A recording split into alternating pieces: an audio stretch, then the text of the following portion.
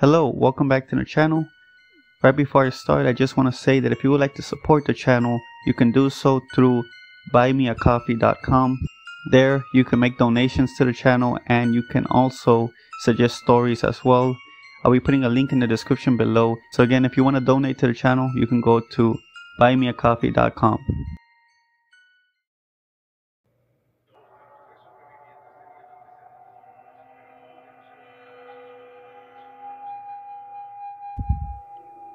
I have been watching Trailer Park Boys when my roommate Alex suddenly barged through the front door, stumbling over himself as his neck craned to look behind him.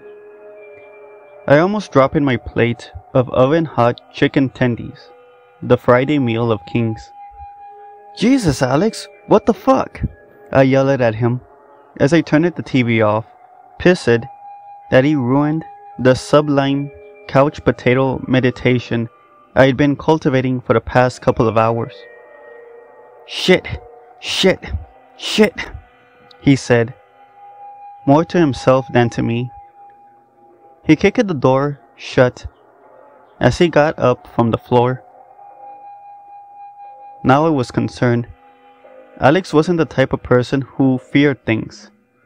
I'd seen him throw hands at guys twice his size, and when the situation called it for a fight or flight, he always chose to fight. Dumb? Maybe. Scared? Never. "Alex, you okay, buddy?" I asked him, placing my tendies down on the coffee table, trying to figure out if it was a get the baseball bat or the call the cops and pray type of situation. He turned around and zoomed past me towards the kitchen. He grabbed a chair and dragged it to the front door, jamming it against the wood under the doorknob. "Who'd you piss off this time?" I asked him. "Shh," he snapped as he gave me a concerned look. "Turn lights off," he whispered in ragged breaths. I walked up to the switch, making sure not to make any loud noises, and flicked it. The apartment became completely dark. "Are you gonna tell me what the fuck?" "Shh," he snapped again, his ear now turned towards the door. We stood in awkward silence for a few minutes.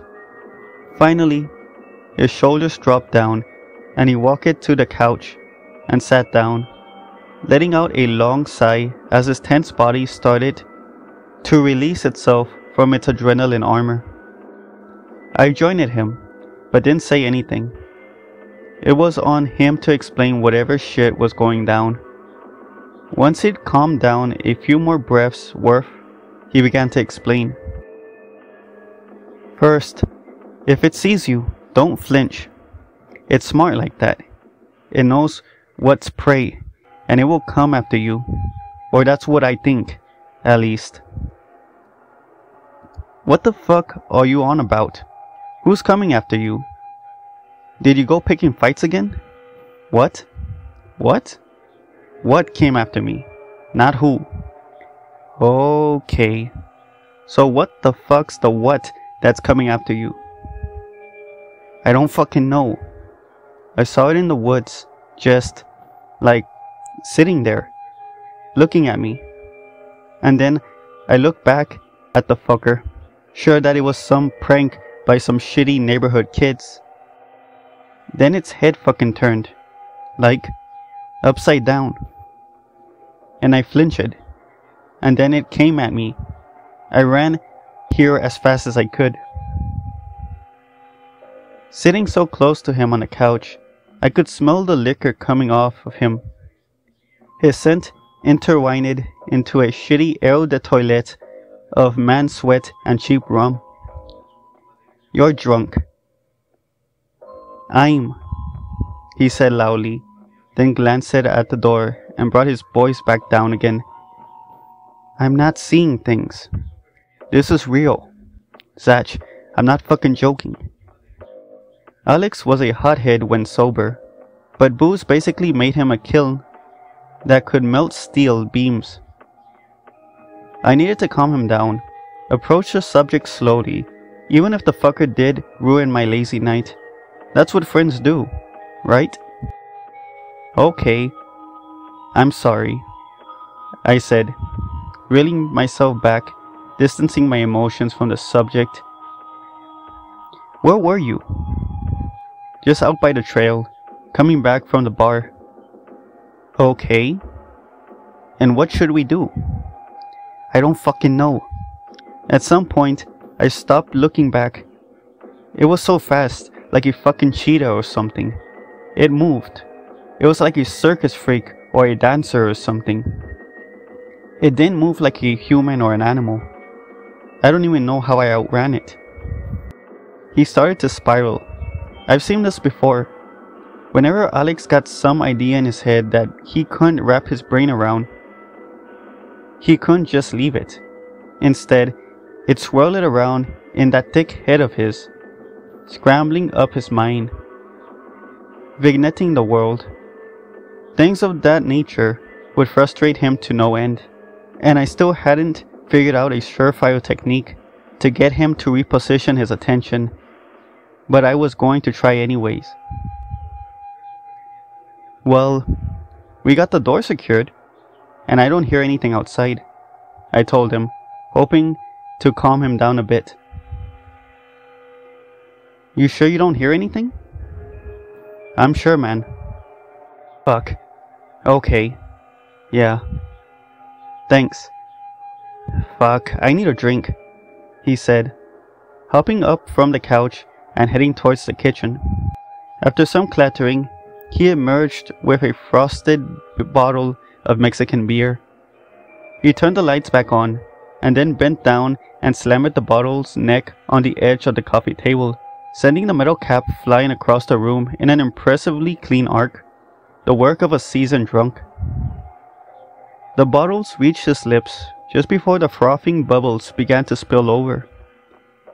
He suckled on it like it was a pacifier, his throat making extraordinary loud gulps as he finished nearly half the bottle in one full swing.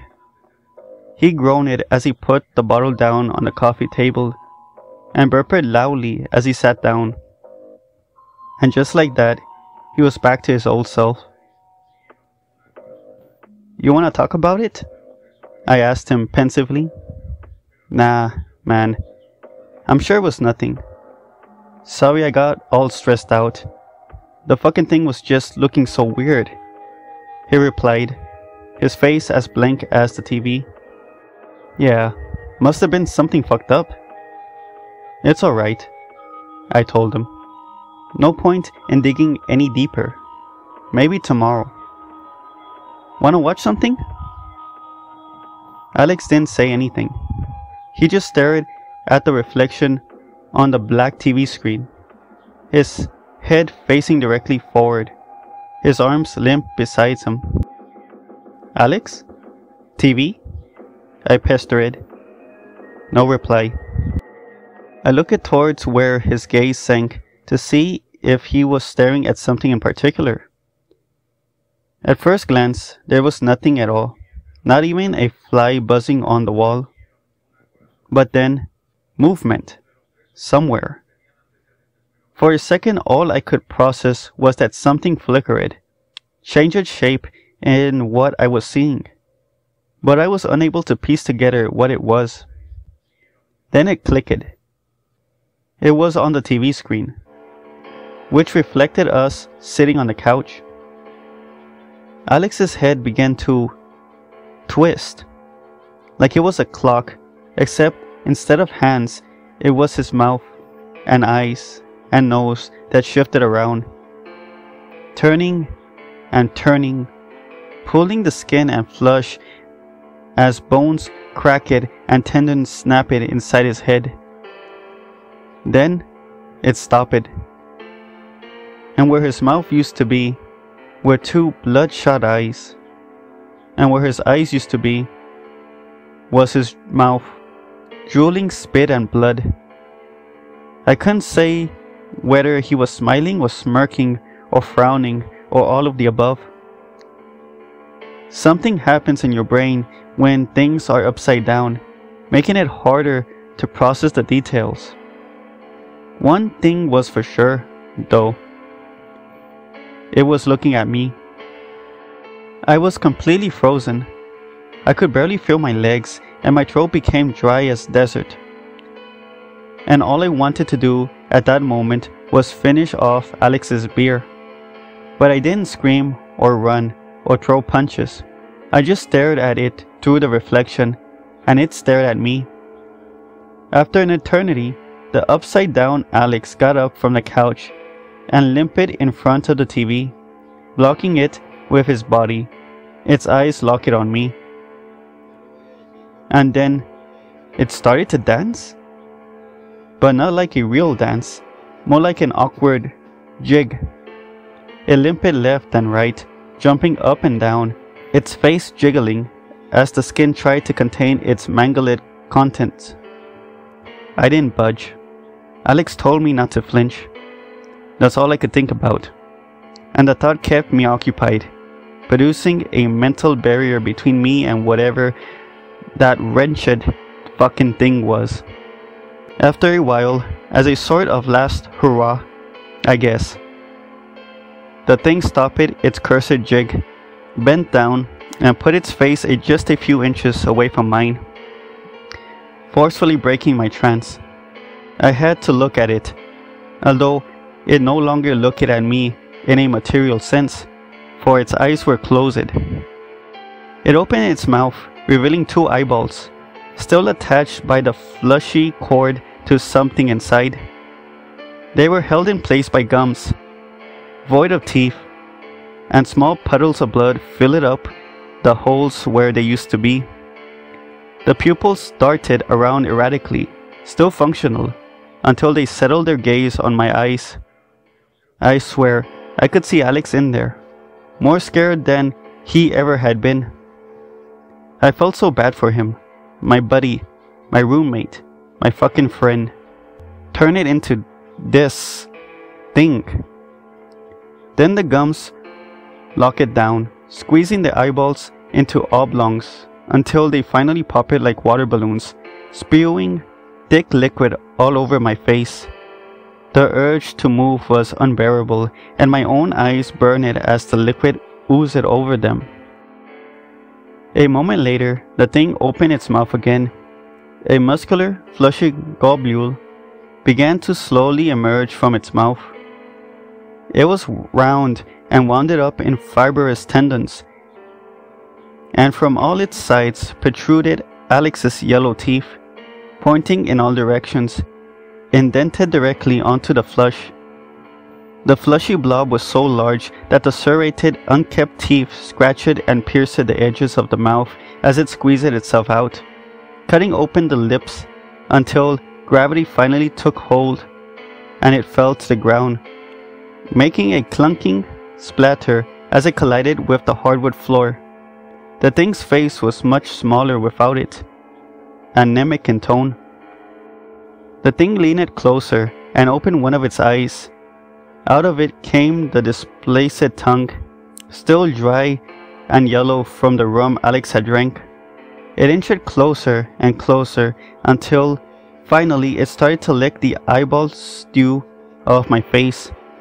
The tongue was warm and slippery as it twisted around my eyes and my mouth, as it licked off every last bit of eyeball left on my face.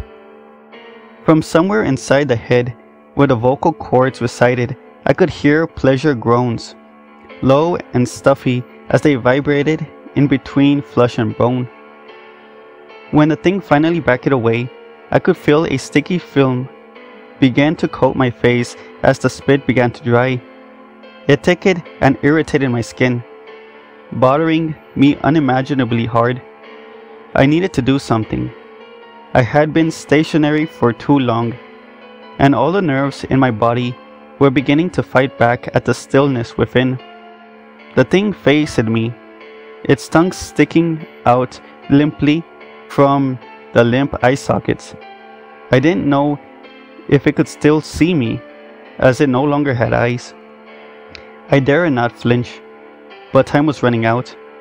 A cramp, a twist, a punch, Something was gonna happen soon. Something needed to break the incubating stagnation. Promptly, the thing turned around and limped its way towards the window. Slowly and awkwardly, like it was losing control of the muscles and nerves within, it opened it, and then jumped out. Our apartment is on the 8th floor, so I took a considerable amount of freefall until I heard a wet thud. Even though it was gone, it took me a while until I felt safe enough to move again. When the cops and paramedics came, I tried to explain what had happened. I thought it must at least be somewhat believable. I mean, his face was proof. The way he looked, nothing natural could do that. But they just blamed it on the fall, twisted my story to seem like he had gotten into a drunk psychosis. His state of mind exclusively fucked, and jumped out the window head first. The impact smashed his face to look like that. They brushed off my story completely, condescending me, saying that I was making a mockery of Alex's death, that I was probably high or drunk or both.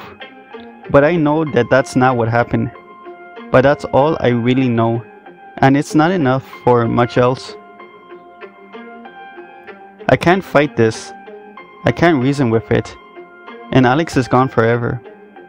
I'm grateful for being alive, sure, but I'm more scared than ever. I mean, the things must have died with Alex, right? But what's been chewing at the back of my mind ever since is the fact that I never found the flush tooth globule that thing vomited out. The paramedics and cops said they found nothing either, which they mostly used as evidence to disprove my story.